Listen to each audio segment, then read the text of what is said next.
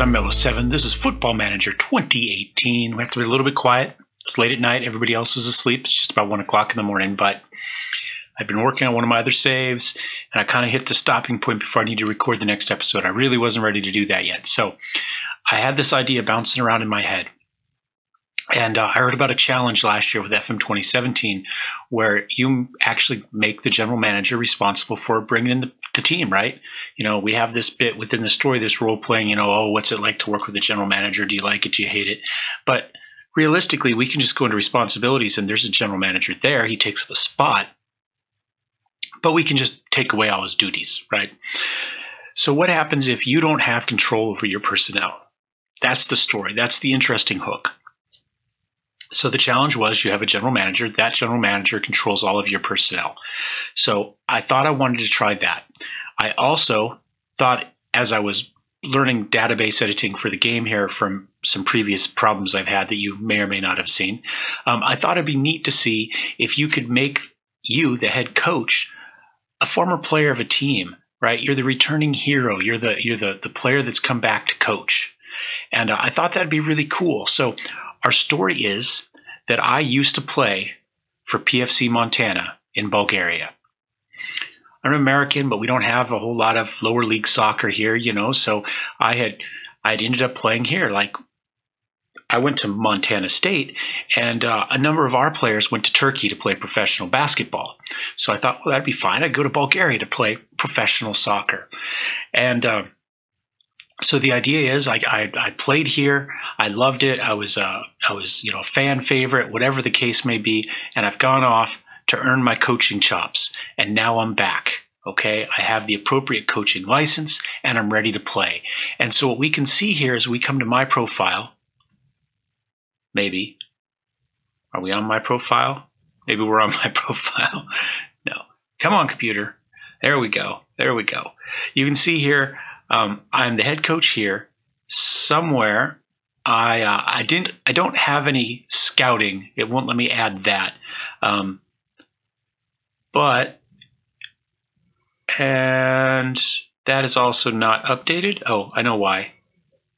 No, I think I fixed that.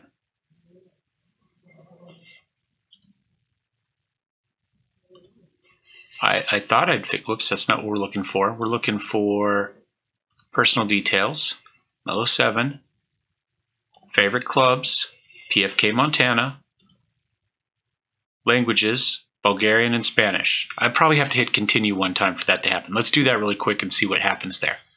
See if that fixes it. Let's go back to our profile, home, profile.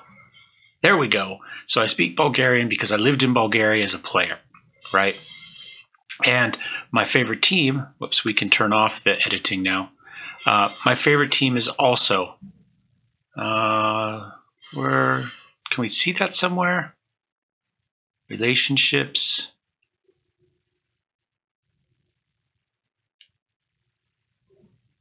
All players, own players, head coaches, staff, agents.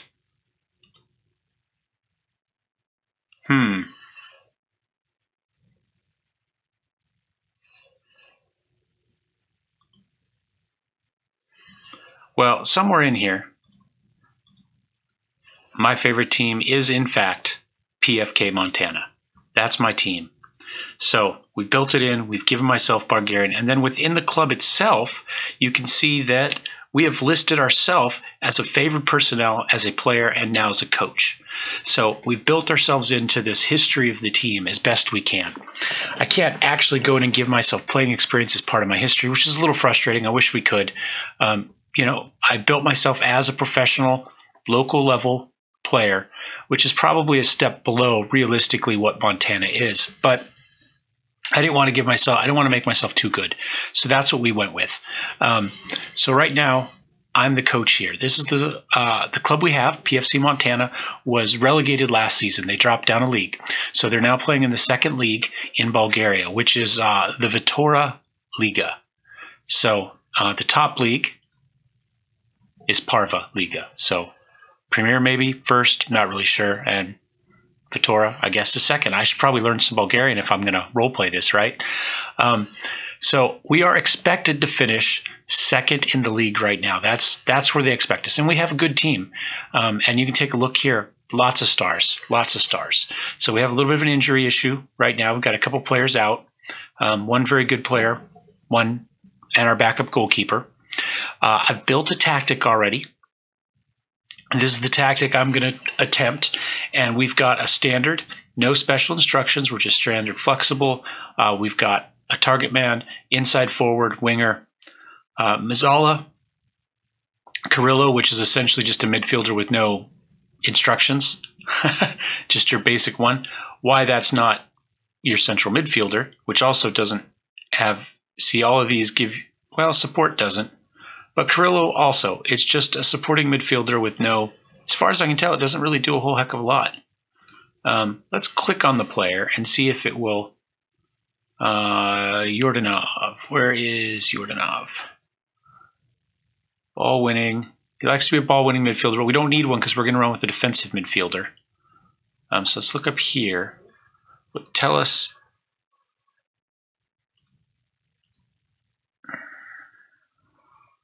It's not ideal, to be fair.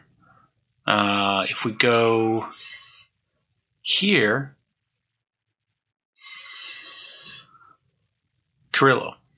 Supporting role more often than not utilized as part of a midfield three or as two central midfielders in a diamond midfield. So we've got a midfield three, so to speak. It is the job of these shuttles to cover lateral areas of the pitch and link defensive midfield with attacking midfield.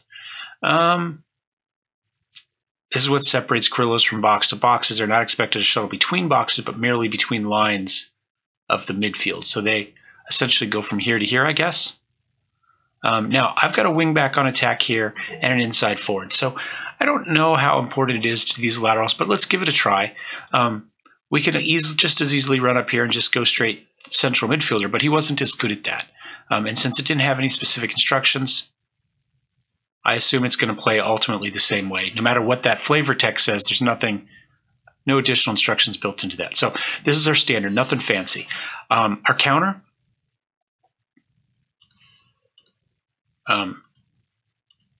Not sure why these are there. We're not on what they're supposed to be. Let's fix those real fast. And then let's save it really fast. I could have sworn that those were done, but you know, whatever. This one's counter, save. The counter, obviously we're playing counter. We're staying flexible. We're going to pass into space, stay on feet, use tighter marking, and be more expressive. Is that what I wanted? It screwed this up somehow. That's not what I wanted. Let's go ahead and, this was going to be the attack. So let's go back to it. Let's make this one attack. And, whoops, cancel. And just save.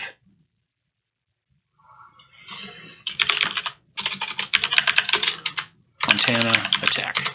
There we go. Save. This one will be Montana counter, and obviously it needs to be counter. And we're going to, let's clear everything there. We're going to sit slightly deeper. I think we're still going to use, I think we'll close down more, but we'll stay on our feet so that we're in position. I don't know why that was at counter or at standard when we were at counter there. And I think we can pass into space on this one, right? We're allowed to take a shot up down the field, see if we can break something in. Maybe even clear to the flanks.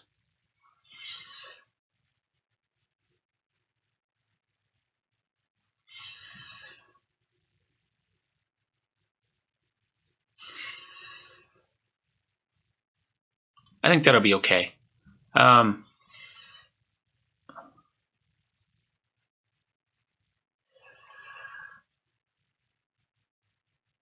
We'll give that a try. We'll give that a try. Now let's save as Montana counter so we don't lose that.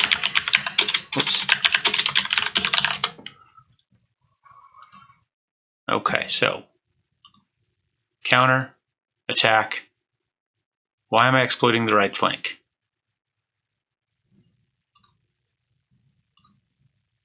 Oh no, it should be clear the ball at the flanks, but it's not supposed to be that. Why are these getting confused? This is pissing me off. Pass into space, stay on feet, use tighter marking, be more expressive.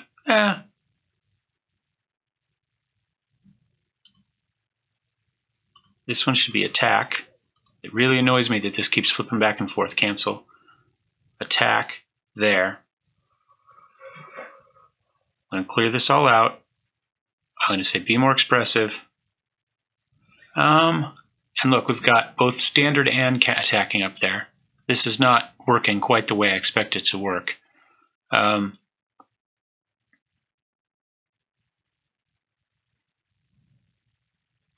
think we'll stay on feet. If we fall down, we can't continue the attack.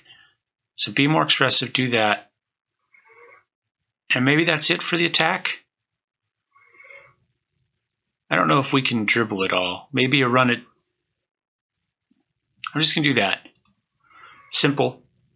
And now let's see if we can save this one and not screw that up. Because clearly I'm having troubles with this. Montana.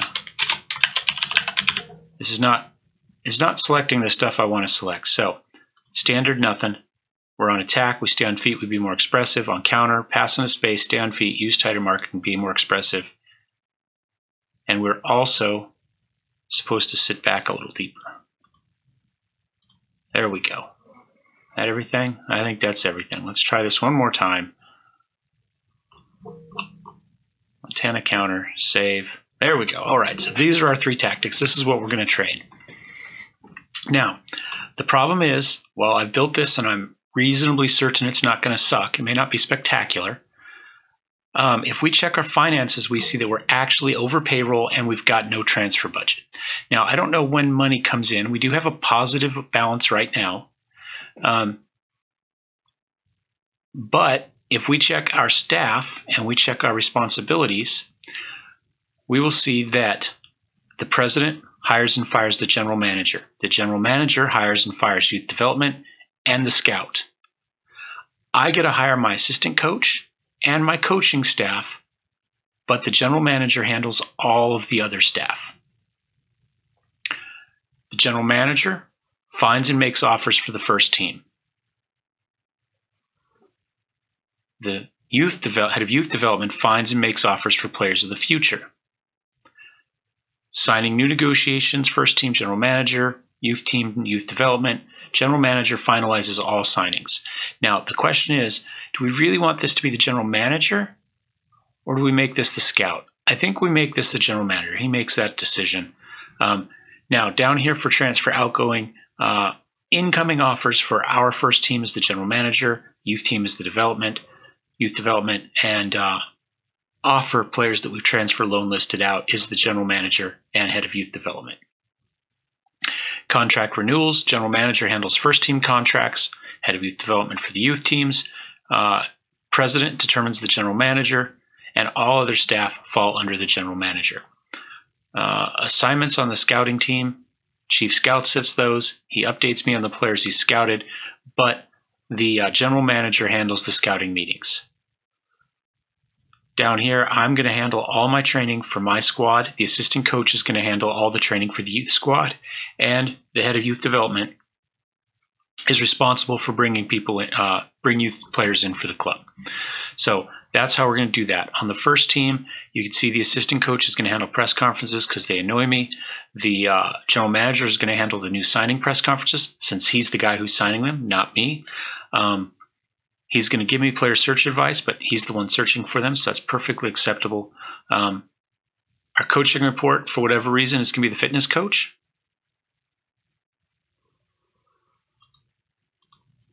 And handle auto-picking team selections would be the assistant coach, assuming we do that. So that's how we have everything built as far as that. So the fact that we're over money, we don't know if that general manager is going to come at us and fix that sort of stuff or not. Put together a report on changes over club dynamics, end of season. So hopefully we can get some more money. This is the end of season now. So discuss plans for next season. I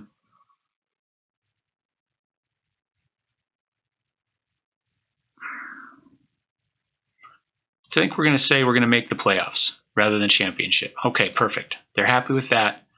There we go. That's good. Got some injuries. We've got a squad season break. So they come back in June. Right now it's May, so we've got a little bit of time, 45 days. So what I'm going to do is, at this point, I'm going to go ahead and I'm going to just continue my way through the thing. The only leagues that we have loaded are Bulgaria. Everything else is off, right? We've just got the one league, so it should go fairly quickly for me. So this will be the first episode. And then second episode, we'll come back. We'll see what the general manager's done. And in theory, we'll start playing some games. We've got, I'll go probably play the 2 friendlies. Maybe we'll look at transfers and play the friendlies, or maybe I'll go all the way through and we'll start at Ludogorets and see what's happened at that point. That's probably what we'll do. But I hope you enjoyed this. I hope that I think it's going to be a real interesting save. It's going to be fun for me. This is done more for myself than for you guys, to be honest. But I thought it was an interesting enough concept that it was worth recording. I can't guarantee that this is going to be something that comes up every day. Right now, I'm kind of thinking I'm going to play through a bunch, and maybe they'll go up as my weekend episodes. And then my normal journeyman will be Monday through Friday. That's kind of my thought at the moment. We'll see how that goes. See how it plays out. We'll see how many of these I get recorded. But I'm not going to be recording these kind of one and waiting for you and one and waiting for you. I'm probably going to record a bunch of them as I play through and then put them up however they fit within my schedule. So let me know what you think about that too. What do you think about scheduling and allowing time for comments for stuff? Because I'm really interested in what other people think about that. It helps me kind of form how I want to do my channel. So anyway, let me know. Hope you like this one. Thumbs up if you did. Thumbs down if you don't. We already talked about it in the comments. Subscribe if you'd like to see how it turns out. And we'll see you next time. Cheers.